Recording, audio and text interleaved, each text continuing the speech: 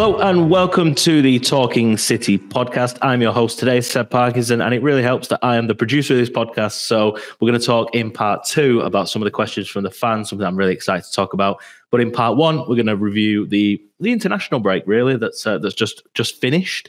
And then in part three, we're going to talk about the Arsenal game upcoming. And like John Stones, Joe, I didn't really know it was coming this Sunday. So without further ado, let's get into it. England. How did you not know it was coming? It's all we've been talking about. I know, it's all we've been talking about.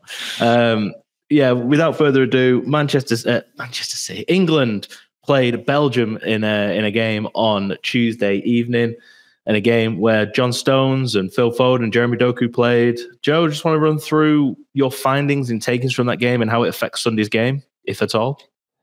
I can't really tell you how well anyone played because I listened to more of it than I watched. But obviously, the sight of John Stones hobbling off and suffering a adductor injury, which I still don't know what it is, an adductor. I was trying to research that today, but it doesn't sound great in terms of Stones. And it's one of them, like, if Harry Maguire was fit, would Stones have started? If Kyle Walker was fit, would he have? I don't know. Guardiola said before the international break, be careful, be sensible. But England didn't really have any other options. And that back four, when Stones was off, was very, very inexperienced. And you can't imagine any of them will start or play much of a part in the Euros. But yeah, seeing John Stones go off is sort of compounded what hasn't been a good international break for City. It was good to see Phil Foden again play in sort of the middle, continue that developing partnership with Jude Bellingham, which could be quite exciting. And the fact that he didn't get injured is obviously a positive. Jeremy Doku looked like he was causing trouble and building on the sort of performances that he had from City just before the international break. And there were some positives, but I think massively overshadowed by a potential injury to Stones, which adds to Kyle Walker. You've got the three players who remained in City in the international break. I think Akanji and Mateus Nunes didn't play because they picked up problems. It's not really been an ideal break for Guardiola.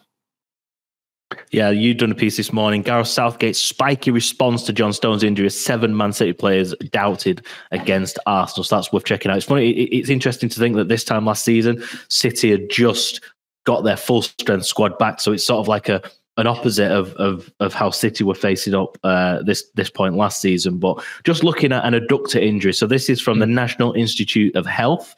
An adductor injury typically occurs when the athlete pushes off in the opposite direction. As a result, the adductor muscles contract to generate both eccentric and concentric opposing forces. The dominant leg is more commonly injured and more likely to sustain significant injury. Now, prior to the game, Jeremy Doku was asked what was going on in the City WhatsApp group, and he just sort of said that Kyle Walker expects to be back. So with the fact that Ederson obviously didn't go to international break with Brazil, and Kevin De Bruyne are out, Kyle Walker's out, how many of these people you sort of anticipate may be available against Arsenal on Sunday?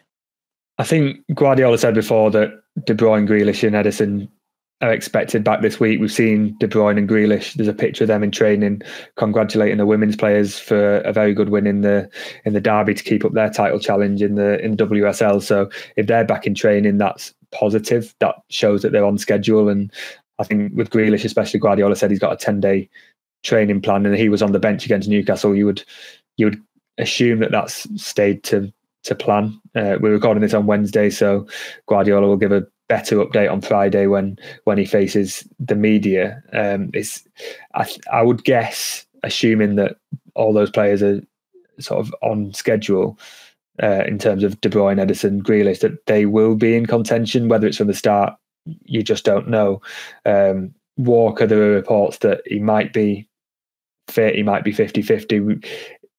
It's not, we never know, do we? And I think there's always a bit of a difference between England's level of fitness and City's, and England have to or want to get these players fit for 2 games in a week. City are looking further ahead, and Guardiola has been doing that. He named all the games 3 days apart before the international break and said, be careful. So we were saying earlier in the week on the other podcast, do you keep Walker behind just to make sure he's definitely fit for Real Madrid.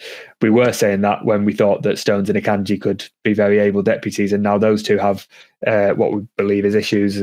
It does make it a little bit more difficult.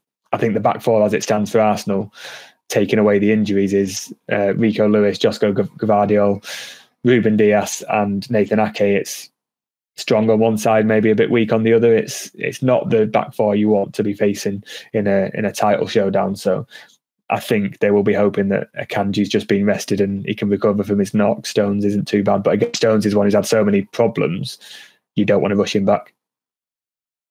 Yeah, and I think before the international break, some of the City players, I think it was Rodri, but correct me if I'm wrong, was talking about the idea that these games are only friendlies and that the players need to go out there and not be too intense. But obviously, it's hard for a footballer to not give their all. So, seeing some players getting injured is a bit frustrating, especially with, like you said, with Arsenal. So if they were playing a team like, Luton Town or something where it's potentially less important, you could probably gloss over it a little bit. But with it being Arsenal, it being such a big game, and having some potentially key players out is a bit of a worry for City fans. But where do you think City are at? Do you think that these injuries could derail the season, or do you think it's something that Pep Guardiola has experience with managing and can sort of utilise the rest of his squad to get a result? They'll always find a way, won't they? They've not got a big squad, but they've got a good squad of versatile players, and it could be that, for example, Akanji and Núñez have been rested and just not risked. And I think Southgate made the point that, yes, Walker and Stones went off in the opening stages of their games, but they weren't the most intense games, and he defended his right to play them and pointed to Ake and Van Dijk and Haaland playing sort of two games in a week for their respective countries, and he's not the only one who plays these players. So it could be that it's more precautionary, but to see, I think that's what you can say for the players who were rested and didn't play. When you see Stones and Walker hobble off, having done something and not being able to continue, that's a bit more worrying. And they're probably the two players you really don't want out of that defence, with Madrid coming up and Vinicius, the whole Walker rivalry there, and just the way that Stones transforms that defence. It feels like if those two are injured, say Akanji doesn't recover, it is going to be quite a third, fourth, fifth choice pairing in centre back, and sort of Rico Lewis, who hasn't played at all really. Recently, he was called up in Walker's place for the England squad, but then didn't come off the bench. And would he have been better served playing another game for the under-21s just to get some rhythm in? It's one of them. I think Guardiola sent the players off and said, "Don't get injured," and told Haaland that he'd come after them if they did get injured. And he's got 7 players who we just don't know if they're fit or not. Yeah, and it's obviously worrying. And obviously talk of this double treble continues while City remain in all of the competitions. And I think that the only thing that could potentially derail their season is their own injuries. Like, I don't think, I think I worked out that from now to the end of the season, City could play Arsenal 3 times, Real Madrid, Chelsea, Spurs, all in the sort of next 4 weeks. It's like the crunch time of the season, and all of these. If they don't play Arsenal, they play Bayern Munich. If they get through against Real Madrid, they play Arsenal once, Bayern Munich twice, Real Madrid twice, Chelsea, and then potentially Manchester United in the FA Cup final, or Coventry if they get through. So it's this is it. This is you. And I think we were talking at the beginning of the month about the fact that it's the most important month of the year until April. It's the most important month of the year till May. So, given the state of play at the moment, what are your thoughts on this double treble? And I think you said on Monday, City will potentially win 2 out of 3. Where do you sit with that now with the injuries? Well, I think we just have to wait and see what Guardiola says, don't we? If Walker's back after a game, if Stones only misses a couple of games, then great. I don't think the others don't seem too bad, unless Guardiola says differently on Friday. I just think that defence looks a little bit weak at the moment against Arsenal, but for all we know, Guardiola can come and say, "No, do you know what? It was a bit of a scare, but everyone's all right." Or he could say one thing on Friday and everyone arrives at the Etihad on Sunday and everything's fine. And there's that sort of theory online among other fans that City players drop like flies during the international break and miraculously recover. It feels a bit different in terms of especially Walker and Stones, but yeah, I think time will tell. If it's like you said, if there was a mid-table team directly after the international break, then you could probably ease your way back in with a bit of an experimental defence. The fact that it's Arsenal is going to be a bit different, but in that case, you maybe just need Rodri and Kovacic to add another layer to help the defence. Maybe you play Jack Grealish or Bernardo Silva instead of Jeremy Doku to track back a little bit and control the ball, defend in the other half, basically, rather than sort of allow what could be a weaker defence to be exposed. But it certainly doesn't mean they're going to lose against Arsenal. It doesn't mean, if they had everyone fit and Arsenal have their own problems, it doesn't mean they're going to win. It adds a different dimension, but it doesn't mean they're going to lose the title at all. No, and I think that what's in City's favour as well is that City are at home and it's a 4:30 kickoff. So by the time that they kick off, they'll know the Liverpool v Brighton result. Should Brighton shock the world and get a point or beat Liverpool, then, you know, I'm not that I'm predicting a loss, but a loss to Arsenal wouldn't be as detrimental as it would if Liverpool win as well. But with City being at home, you know, the fans will be on their back. Last time City played Arsenal at home, they won 4-1. Prior to that, it was 5-0 in the Premier League. So Arsenal will be coming to the Etihad with a point to prove, really. But City have got the advantage. If it was at the Emirates, you could say, you know, the injuries and the fact that we're playing Arsenal away could be a bit of a sticking point. But I think with the 50-odd thousand fans behind City, even if Pep puts out a weaker side, that weaker side is still more than good enough to get a result, whether it's a draw or a win against Arsenal. And as good as Arsenal are, I think City have got that experience to be able to potentially to rule, you know, to beat them, basically. I don't think, I know City have not played a game this season where every single player is fit. There's been one game where the only player missing was Sergio Gomez, so essentially a fully fit squad, but they've not had all their options available to them all season. De Bruyne's been missing for large portions. Stones has been on and off. Haaland was missing for a bit. There's been a lot of key injuries, and they always find a way to cope. It might be that if your three right-sided defenders are all injured, that complicates things a little bit, but they still always find a way, and they have done last season and the season before. There's pretty much every title win they've had has been characterised by a key player being missing. Last season we talked about Nathan Ake was missing in the running, and Akanji had to play at left back. Gundogan was missing for a large portion of the season. Laporte, those sort of players. I can think of a lot of examples where key players have been missing, and you think, oh my God, how are they going to cope without this player, that player?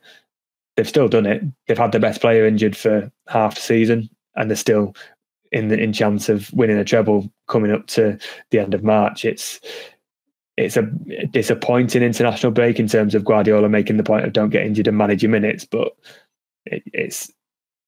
he will probably prepare for the worst and expect the worst and just deal with the hand he's being given. I don't think he might have complaints about the schedule. I don't think he'll have a go at Southgate or anything, but he knows the game. He said himself that those players aren't his anymore for the 10, 12 days that they're away on international duty. And when you say that, you've got to accept that they can be played, they can be used however they like. Yeah, and just looking at the schedule as well, it's pretty relentless for City now. So it's Arsenal Sunday, 4:30. Followed by Wednesday at home, so 2 home games, which is a positive. Wednesday against Villa, which is again be a tough test. Game. Villa aren't no rollovers, yeah. Then it's Palace away on Saturday before they travel to Madrid for the Tuesday. That's a Wednesday to Saturday 12:30 as well, which is not ideal. Yeah, exactly. Yeah, so Wednesday 8:15, Saturday 12:30, and then Tuesday. I mean, Wednesday would have been better, obviously, but Tuesday night, then 13th of April at 3:00 as it stands at home to Luton. Again, that's a game where you look at and think, if he needs to do a bit of rotation, that's when you do it, because they then play Real Madrid at home 3 days later or 4 days later or whatever. On the I assume that's the Wednesday night, the 17th of April. Then it says Tottenham, but postponed for the Chelsea game. Then it's the FA Cup. Yeah, then I would say compared to those fixtures, there's a bit of respite because it's Brighton away, Forest away, which are 2 teams that City should be beating. But again, they're away, so it's the travel aspect of it. Home to Wolves, away to Fulham, and then obviously in between all these fixtures, you'd have the you'd have the semi-final of the Champions League should City manage to progress, which I think we all expect they will. But that Real Madrid game is going to be such a fantastic game. I'm really excited for that. And I think when they played last year, I think they absolutely bowled them over, didn't they? They absolutely destroyed Real Madrid over 2 legs. But with that Jude Bellingham coming in and obviously a bit of a new look Real Madrid, there's just a bit of excitement there. But before we end the part, I don't expect them to beat Real Madrid at all. I think they very much can, but I don't think we can sit here confidently and say they're going to beat Madrid in any game, because Madrid they have that aura about them, and they might not be the side that they once were in Europe, but even last season it was a very close game at the Bernabeu, and it took a ridiculous performance from City at the Etihad. And you mentioned that schedule, the Brighton and Forest games could be shifted very short notice, a day before as well. I think it's 10 games with 3 days between each one at an average. So you've got somewhere it's less than 3 days, somewhere it's 4. The FA Cup semi-final will mean that City are accumulating a game to play in the Premier League, which almost certainly will have to be played in the final week, which is away at Tottenham, which is not ideal.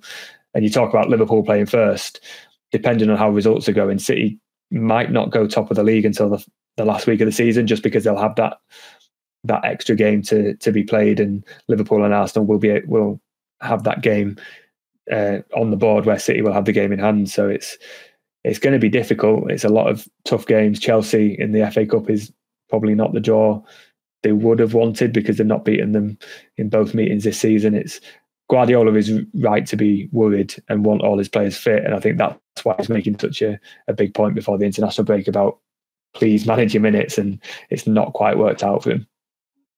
Well, just looking at Liverpool fixtures as well, they go to Old Trafford again on the 7th of April. So, City fans will be not wanting United to win, but hoping that Liverpool lose that game, which is probably looks like their toughest game of the season towards the end, other than they've got Tottenham at home and Everton away. But you sort of expect Liverpool would beat those sides. I think with what happened at Old Trafford in the FA Cup, Liverpool obviously have a point to prove, but obviously it's such a rivalry that the United fans will be on the back. And in a way, United could beat Liverpool and hand City the title at the same time. Mm-hmm. So, it's a bit of a double-edged sword for all the fans, really, wanting how that goes. But Joe, we'll bring part 1 to an end there. I'm really excited for part 2. We're going to do the rest of our Q&A section, but I've also got some comments from some fans on our recent podcast that I want to run by you, and I want to get your reaction to, because we really enjoy that the fans are commenting on the pod. It's really taking off on YouTube. So get in the comments on YouTube if you're not, and we'll react to as many as we can within reason. And we'll be back in a second for part 2.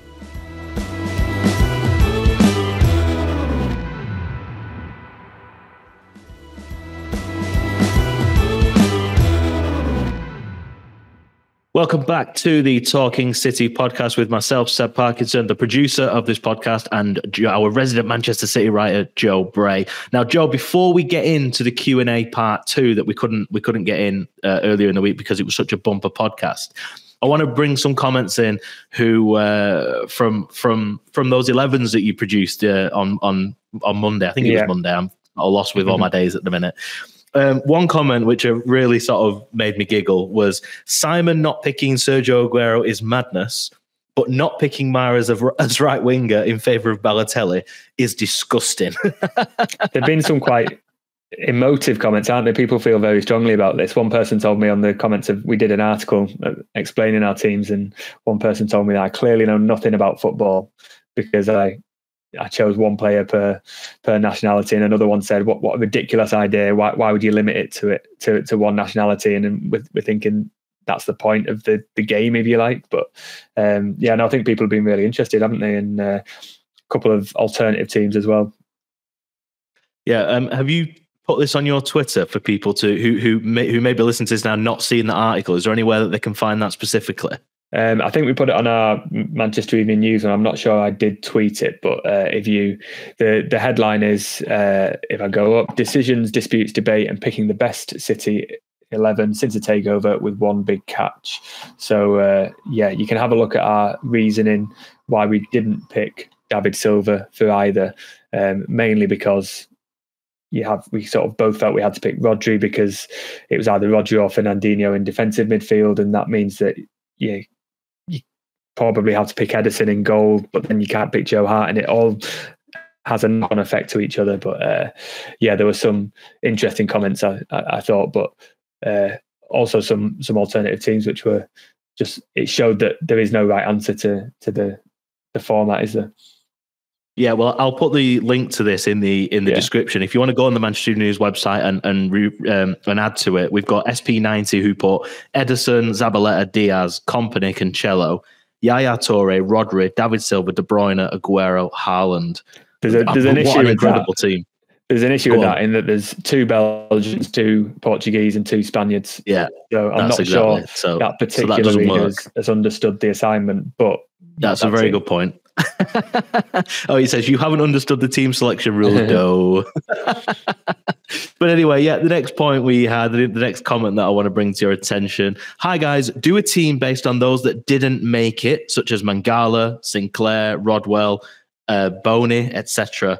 So maybe next international break, Joe, or probably maybe next season. I think the next international break's the Euros, is it? It will be, after the end of the season, or if we've got a quiet week. But I don't think we're going to have many quiet weeks until the end of the season. No, I don't think so either. Maybe during the off season, then we can look at doing a players that didn't make it properly at Manchester City, because there's some good names there. Scott Sinclair, Jack Rodwell. I think, is Jack Rodwell still playing over in Australia? Is he? Or is he retired now? I think he was. Last I heard he was. He might have retired now.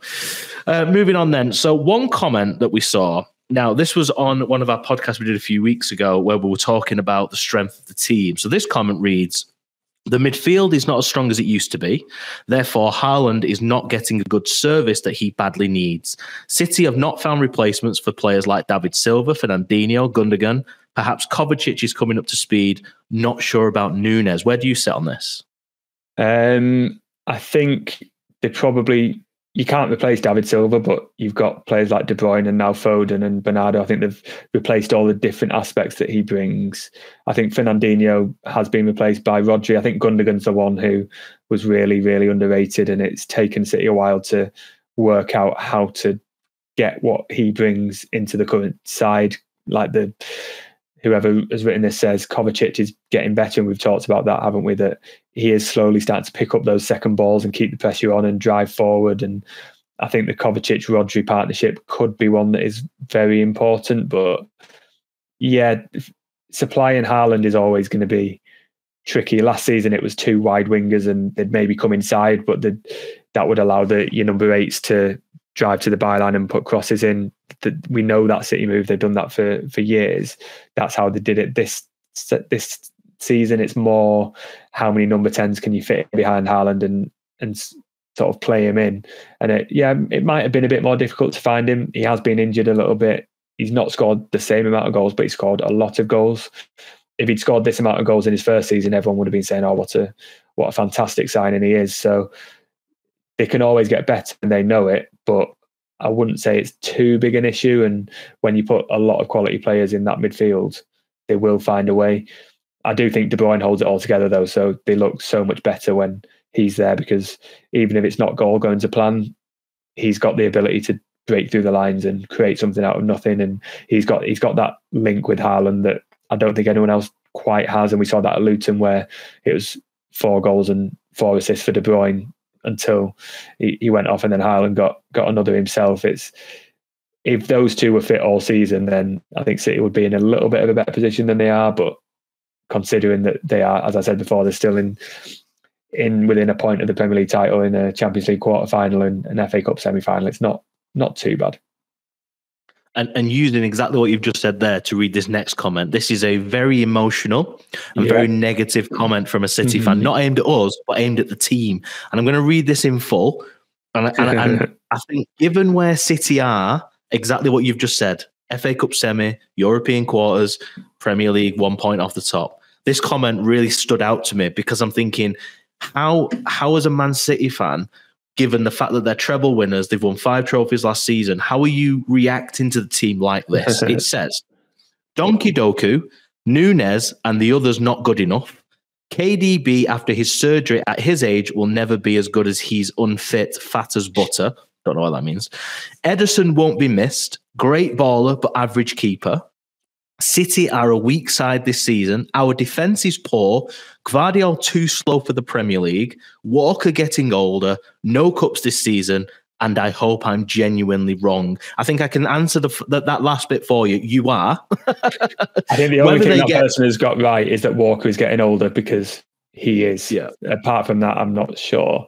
Some people are just inherently negative, aren't they? And when City set the standards so high and they've just won the treble and they're not doing it at a canter again, maybe you think, I don't know, like, yeah, we've gone through Doc, who struggles quite a lot, but he's 21 years old. He's a young lad. He's learning the Premier League, and there is a definite player in there.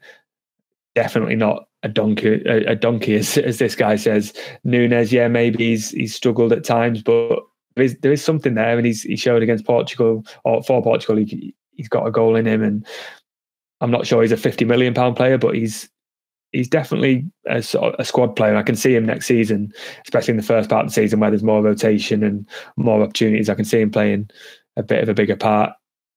Yeah, to say De Bruyne is never going to be as good is, I'm not sure it's even worth responding to that. Ederson, City would not be Champions League winners without him. I've never understood the Ederson sort of hate. Yeah, he's maybe not the world's best shot stopper, but what he brings to the team is far outweighs the occasional shot or that he lets in, or the sort of risks for playing out at the back. I think we're giving this comment far too much sort of credence, if you like. But again, Gvardiol, too slow. He's playing out of position at left back. He's been caught out a few times, but again, City signed him and said he's a player for 10 years. He's not a player for this season, and it's been a fairly solid first season. So if you want to look at everything negative, you can do, and you come out with comments like that, you could flip it on the head and say these players are only going to get better. And that's it. And Pep Guardiola wouldn't pick Ederson if he was no good. You know, the guy who's currently the best football manager on the planet, if he thinks these players are good enough, they're good enough, regardless of what we think. Do you know what I mean? Whether they have a good performance or a bad performance, if he buys them and keeps picking them, they're obviously good enough until he replaces them. The last one then, Joe, this was from a Liverpool fan, I assume. It says, Pep spent 180 million in the summer and destroyed the treble winners. What do you think? Are we a Liverpool podcast? We are not a Liverpool podcast. I've been getting a few emails from Liverpool fans not happy, and they want more sort of objective, unbiased coverage of the Liverpool title race, like they find at Liverpool supporting outlets. And I'm saying, listen, like, we have colleagues at the Liverpool Echo who do fantastic jobs, and if you want Liverpool focused coverage, please go there. But we're Manchester Evening News and Manchester City writers, and I'm not sure. Yeah, I don't think City fans want to hear what other fans think like that. No, I agree. I just don't. It's just interesting that we got. I think when City played Liverpool, we got so many comments about it from Liverpool, like salty Liverpool fans. Thank you to Liverpool fans for listening to our podcast. Yeah, and thank you for commenting, because the more you comment and the more you hate comment, the more the higher it goes up the algorithm, the more people watch it. So, keep the comments coming. But yeah, right then, Joe, back to the Q&A. So I'm going to bring in. So this is from Roger Artingstall in Cheshire. Hi all, love the show. Is there a possibility of you doing more Manchester City podcasts, as you're the only one I listen to who actually goes to games as media? Fan channels are great, but I only care for unbiased objectionate, is that a word? I don't know if that's a real word, objectionate coverage of which the Talking City podcast is the best at. We want more. Joe, how do you respond? I thought I wrote that quite well, didn't I? I thought, no, I mean, yeah, thanks very much. We will do as much as we can. We do 2 a week, don't we? And if you like it, keep commenting. If you want to write to our bosses and say you want more podcasts, then please do so and see what they say. But yeah, we enjoy doing it, so we'll try and give you that sort of objective, unbiased opinions. And I think I like to think we're quite good at, if City aren't good or have made a mistake, we'll say it. We won't just sort of say how great they are as well. So yeah, if you like that, we'll keep on doing it. The next one I can't read out because Simon's not here, but it was the one from Monday where you said, where's Simon's knowledge come from? But Joe, I'm going to flip it to you. So I'm going to say, Joe, where does your wealth of knowledge come from? Ignoring the comment in the article that says Joe knows nothing. Joe knows a lot. So like how much research do you have to put in to all this stuff, and how do you retain all of that information? I think a lot of it is a full-time job, so we have to be sort of on top of everything, but it's going to all the press conferences, the games, and picking up those little things. And you might hear something in a press conference that isn't relevant at the time, but a few weeks later you're writing about a player and you think, hang on, Pep said something a while back, and it's just being on top of all that. But I find sort of talking to people in the academy, going to the games, talking to the coaches and players is really valuable. And I've spoken to a lot of the young players after youth games or just for interviews, and suddenly Cole Palmer's playing in the first team and Oscar Bob and sort of, for example, Kian Noble I spoke to recently, and I'll be honest, I didn't know much about him. He's a 17-year-old defender playing in the 18s for the first time this season, and very articulate, very interesting, and gave us a good information on what happens when a young player goes up to the first team, and also how Guardiola wants his centre-backs to play throughout the club. And then suddenly he's popping up in England training the other day because they need an extra player, and he was suspended and he was with the under 17s and he was an extra body, and it's working out those sort of things. But I think it's talking to as many people as possible, keeping an eye out for everything that goes on, and even the things that you think are not relevant, they always do become relevant at some point. And I think it's talking to people, and just a lot of my partner does not like it, but just a lot of watching football and covering football and looking at what is happening in the news and in the world of football. And then the last one, Joe, then. This is from Ryan Woods right here in Chadderton. He says, great show. I pass the office on my way to work every day and smile as I think you may be recording as I drive by. Question for you all then. Ask me anything. Pep's future. City are facing 115 charges, as if we didn't know, and Pep has not yet renewed his contract. City announced a deal with CP Company as opposed to Pep's favourite D Squared. With City being so on it, in inverted commas, is there a succession plan in place for Pep? Well, I assume that means for Pep Guardiola's exit. There will be a succession plan. I'm just trying to look at when his contract does expire. I know it's 2025, but we keep saying 18 months, don't we? So it's probably more like getting towards 12 months now. I'm thinking that the actual end date, because according to Transfer Market, it's June the 30th, which is bang in the middle of the World Club Cup. And that's the point I was going to make, in that Guardiola almost certainly will not leave before that. He always says when he signs a contract, he will honour it. The end of next season is going to be a really interesting one. That's when all the reports, and we're sort of expecting a decision to have been made on those charges and whether City are guilty or not, what sort of punishment they'll face.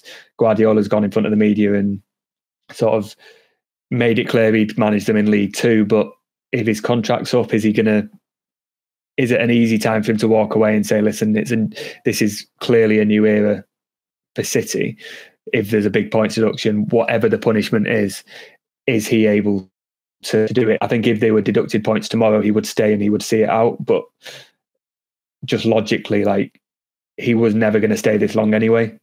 So it would be, is it 9 years, 10 years? I'm trying to work out. It would be, 9 seasons he would be at the club, which is a long, long time.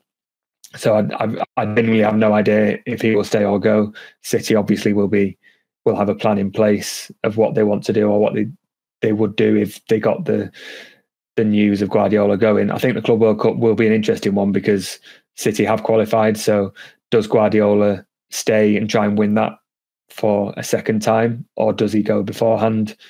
And then that has a knock-on effect to the summer planning, because that summer's going to be completely up in the air. Normally they'd have a few weeks off, a few weeks to make signings and then go on pre-season tour. This time they're going to go straight into a month-long tournament and then have a month off right before the start of the season. So that's going to be an interesting one.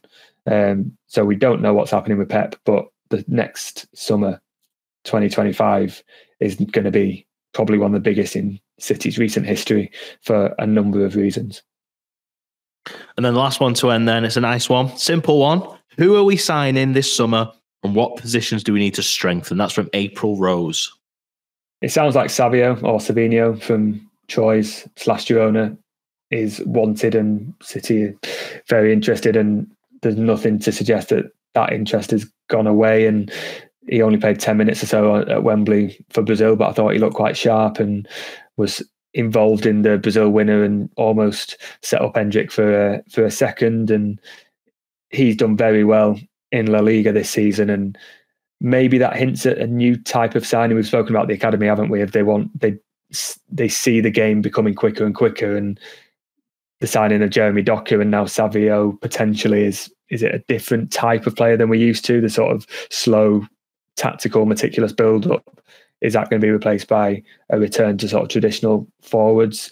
You got players like Paqueta and Branthwaite who have been rumoured. I'm not sure they need another centre-back, but I mean, last summer you wouldn't have expected, or you might not have expected, Laporte to go, because every summer you will see players who reassess their options and think, I'm not getting many games. Long term, they'll need a replacement for De Bruyne. So is the summer where you look for a midfielder? Is Paqueta that player?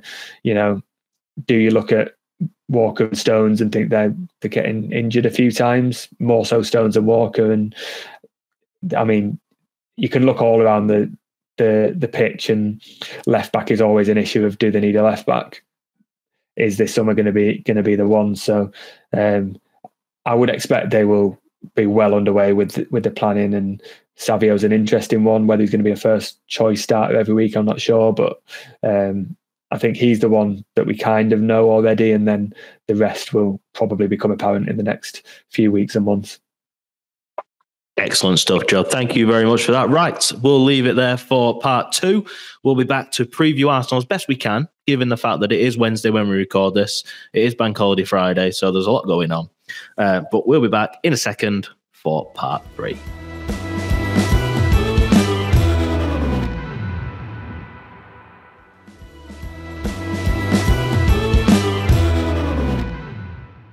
Welcome back to part 3 of this Talking City podcast. It's Easter weekend, Joe.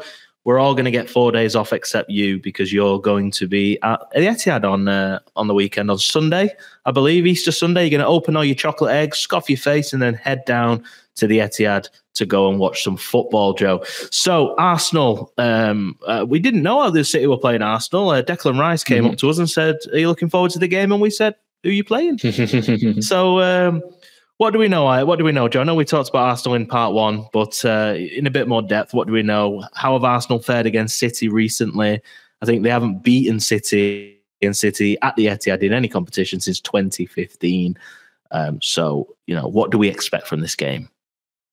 First of all, I've got to correct you. I'm not going to be there. I'm on some annual leave. I've got a family thing on over Easter, so Tyrone will be there in our place. But yeah, City need to win this. I think they drew against Liverpool, which was a good result. That was a sort of must-not-lose game. I think this is closer to a must-win in terms of the title race.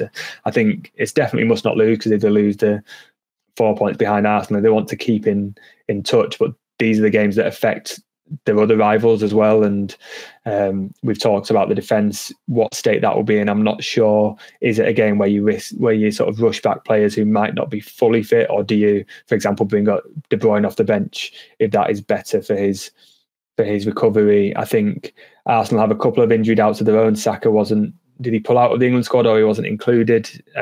He pulled out, yeah. He pulled out, so that's an important player for them, and they've got a couple of others as well. I think it will be probably closer than the Etihad game last year, where City were really hitting their stride, full of momentum, played brilliantly, and De Bruyne was at the heart of it, and we later found out was playing with a broken hamstring. I think Arsenal probably are a bit more streetwise this year as well. They've beaten City in the league. Wasn't City's best game. That was another game where they were missing a couple of key players like Rodri and weren't fully at their best. But Arsenal stuck in there and got a bit of luck with the goal late on, and really used that to push on earlier in the season. They got a late goal in the Community Shield, again, not two under-strength teams, but they got that win, and they really celebrated like they knew it was a big victory in terms of, we've beaten City, we can do it. So City haven't beaten Arsenal in the last 2 meetings now, and they will want to change that. I still think City will edge it, but I don't think it will be a walkover, and I think it will be quite tight and nervy. And when the Liverpool game was full of quality and you could tell it was two teams really at their best, like contrasting styles, that sort of thing. I think this one's going to be a bit more scrappy, and it might only be one goal in it. So with that in mind, Joe, and based on what we talked about with all the potential injuries, and we don't know the team news thus far, what would your expected 11 be based on the fact that we think Ederson might be back and Walker will probably play or at least be in the squad? Based on that, how would you line up? Again, it's hard before we know what Guardiola says on Friday. I'm going to assume that the three players left behind are fit, given that we've seen De Bruyne and Grealish in training. I'm going to assume that Akanji was left out as a precaution rather than any different problem. I don't think they'll risk Stones. Let's say Walker's back, because the reports are saying he's maybe 50-50 on or upwards. But again, I'm not sure you risk Walker, so it could be Akanji at right back, Diaz and Ake in the centre, and Guardiola at left back. It's not ideal, but it's not a bad back four. I think to mitigate that, you put Rodri and Kovacic in the midfield, De Bruyne ahead of him, Foden and Bernardo on the wings. Then you can have Grealish come off the bench, maybe Doku if you need a bit of sort of explosive attacking, and then Haaland up front. You can bring on Alvarez as well, even though he's been playing a bit later than everyone else in the US in sort of the early hours of Wednesday morning, so he might be a bit more tired. That's not a bad lineup, and I think it's still relatively solid defensively, even without Walker and Stones. It could be torn up and start again if Guardiola rules a number of players out on Friday, but I get the feeling he's not going to rule anyone out. He's probably going to say, as he always does, we're training today. We've got a couple of training sessions left. Let's go and see, because he won't want to give anything away. So I think there'll be a few mind games before, and Arteta will know exactly what Guardiola does in these situations. And I think Pep will want to keep Arteta guessing as long as possible. And the thing is, Arsenal as well, looking at their injury list, there's only 3 players that are listed as injured, which is Gabriel Martinelli, left winger, Bukayo Saka, right winger, We expect that Saka will play, don't we? So we were going to assume that Saka's going to play. So where is Arsenal's biggest threat to City? Is it going to be that Odegaard and Saka combination, or do you think that there's a threat elsewhere? If, say, Ake has to move into the centre and you got Gvardiol there could be a bit of a weak link, because Gvardiol does like to get forward and can be caught out.